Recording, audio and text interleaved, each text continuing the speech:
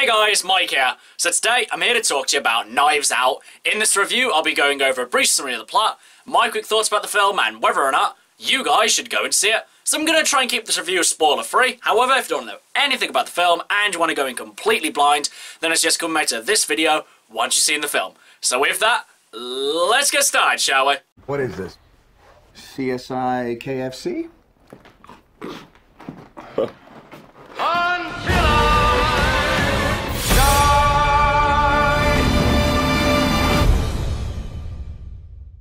So Knives Out has a star-studded cast that includes Ana de Armas, Chris Evans, Daniel Craig and Christopher Plummer, to name a few. In Knives Out, Harlan Thrombey, who is one of the world's most famous murder mystery novelists, has recently died, and the police suspect that one of his family members was the one who killed him. So they have to interview each one of the family members to find out where they were on the night of the incident and who actually probably did this. And so we have Knives Out. So, going into this one, I didn't really know what to expect because all I really knew about it was that it was a murder mystery story. So this movie could be completely predictable and just completely backfire on itself, or it could really keep you guessing and you just don't know what's going to come next. And thankfully I had to say that this movie honestly really does keep you guessing, because right from the get-go I was really intrigued to see what would happen next. All the characters are really interesting and engaging, and it really makes you want to find out more about them and where they were on the night. But honestly, I must admit that the thing that made me think that this movie wasn't going to be so good was hearing Daniel Craig's character speak for the first time. Because I didn't watch the trailers for this one, so I had no idea what he or really anyone sounded like in this movie. And then when he spoke, my god, it was just like hearing Foghorn Leghorn from Looney Tunes. And I just burst out laughing because I was just like, no, he cannot be serious with this accent right now. But you know what, I have to admit that as the movie went on, he just really grew on me. It was just really interesting. And I just really hung on every word he said. He was quite charismatic, he was funny, and he just really played the part really well. And honestly, I was really happy that characters in the movie pointed out that he does in fact sound like Foghorn Leghorn. Now, with a star-studded cast that has quite a few seasoned actors, it would be quite easy for the younger actors to kind of fall behind or not be as interesting or not get as much screen time. Having said that though, I really think that Ana de Armas, even though she is pretty much, I'd say, the lead of the movie, she really is like probably one of the best ones in this movie.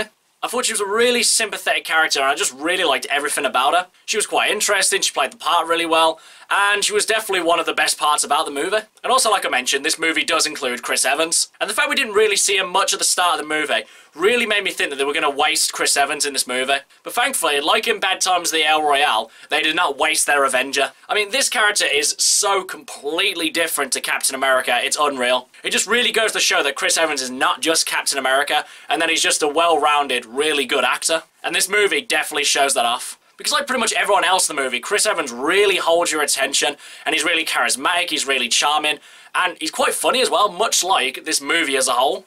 And honestly, that's something I didn't expect from this movie, how funny it was. Not to say that it's, you know, a full-blown comedy where it's like jokes every 2 minutes or something like that. But when they do go for a joke, it lands and it's just really funny.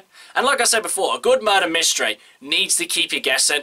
And honestly, just when I thought I had this movie figured out, the movie does a complete left turn and then you just don't know what to do with yourself. And I'd say one of the biggest surprises about this movie was the fact that it was written and directed by Rian Johnson, the guy who directed Star Wars The Last Jedi, probably one of the worst movies I've ever seen in my entire life. Now honestly, even though I hated that movie, I don't think it's fair to give, you know, him 100% of the blame because, you know, you're picking up from what J.J. Abrams left him, you don't know how much of the script he actually wrote, you don't know how much creative control he had, but nevertheless, he still directed one of the worst, if not the worst, Star Wars movie ever made.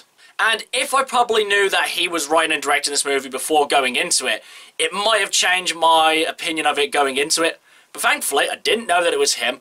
And honestly, he's won a bit of brownie points in my eyes, the fact that he's made such a really well-made movie. Does it redeem the mess that was The Last Jedi? No, it doesn't. Has he made a really good movie? Yes, he has, so, you know, good for you, Rian Johnson. Though I'd say another good thing about this movie is honestly how it ended, because though it does have quite a definitive ending, it did kind of leave it somewhat open-ended, and it did leave it a bit open for speculation. And again, that's another good thing about this movie. You can really speculate about everything that happens within the movie. Because honestly, I've been thinking about this movie a lot, and there are certain things where I just go back and think, oh, maybe if that person didn't do that, they wouldn't be able to do this, but then, no, actually, that does make sense, because the reason they did that was so the other person could do that. It was just loads of things like that that just made me keep thinking about this movie. Overall, guys, I enjoyed this movie a lot more than I thought I would. Not to say that I wasn't going to enjoy it, but you know what? It definitely surprised me.